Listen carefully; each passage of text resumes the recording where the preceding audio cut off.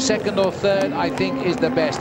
But they're going to push themselves right to the limit. You can see riders dropping off now. Job done. They only need 5 to cross the line for the time. Ekimov has peeled off on the far right there now.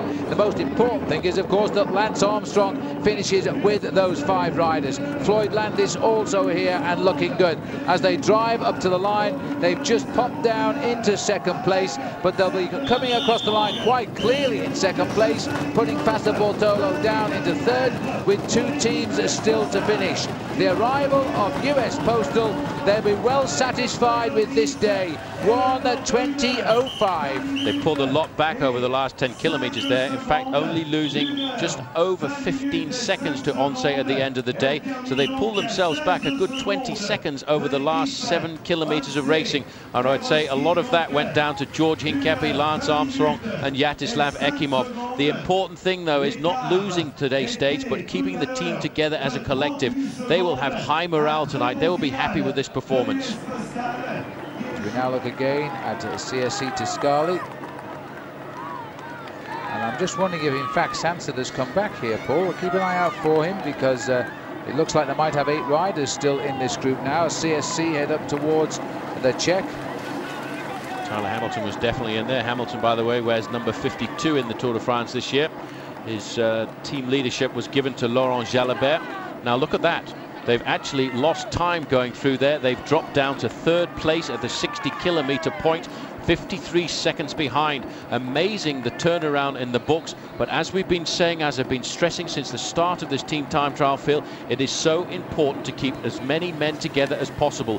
Losing those 2 men has lost the time trial today, and the yellow jersey for Laurent Jalabert. And Cofidis now with David Miller on board.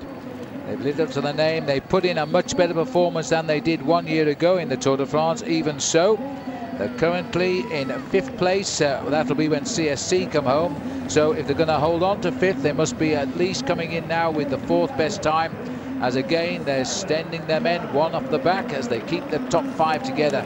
Andrei Kovalev and David Miller, the powerhouses here, still in there as they race up towards the line. 5th at the Czech at 60 kilometers. And to hold it, they must cross the line now with the 4th best time. It's been a fairly solid ride by Cofidis. They had a good middle sector to the course, lost it a little bit over these last 10 kilometers or so, but it might be they get a good sprint out of it. 4th, they must cross the line in 4th if they want to hold on to 5th by the end of the day. Big sprint required for now. The 5th time, 5th the rider is where the clock will stop, and they'll get it. So they will make the final 5th. 1:21.33 for Miller's Cofidis team. Situation with 1 team to finish. Oncé, our best team. US Postal 2nd, Fassa Bortolo 3rd.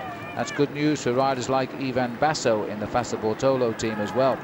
And this team of Laurent Jalabert, he doesn't always have bad days in the Tour. He can remember many good days in the Tour de France, and he knows the fortunes of a professional cyclist.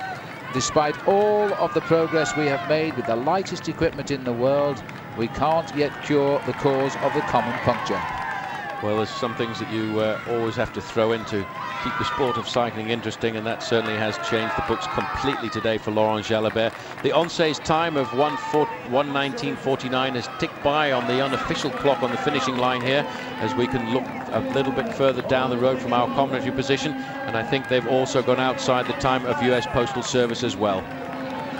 Well, Paul's eyesight is absolutely amazing. I'm still looking for the clock, but never mind as we're looking here at CSC racing up towards the finish. And I think you're right. I think the time has gone by. Oh, Laurent Jalabert, the jaw set there as they drag this team in now as they head up towards the finish. There's still a lot of speed in this team. They put up a tremendous fight. There's 2 poor old Kelme riders tailed off by their team today. They are just finishing. They will get a pretty bad time to their individual classification. It's almost certainly 3rd place, and if they can't match the time of Cofidis, but they'll do that. So it looks like a 3rd place finish for CSC.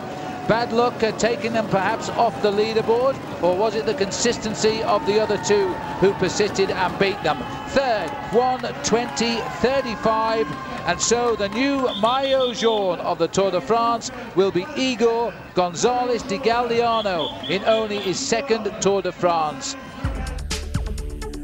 And here's the result that put him there. The favourites US Postal beaten into second place by 16 seconds, CSC Tiscali third, and an excellent ride by David Miller's Cofidis team to take fifth. Solidaire. We were really good. We worked really well together.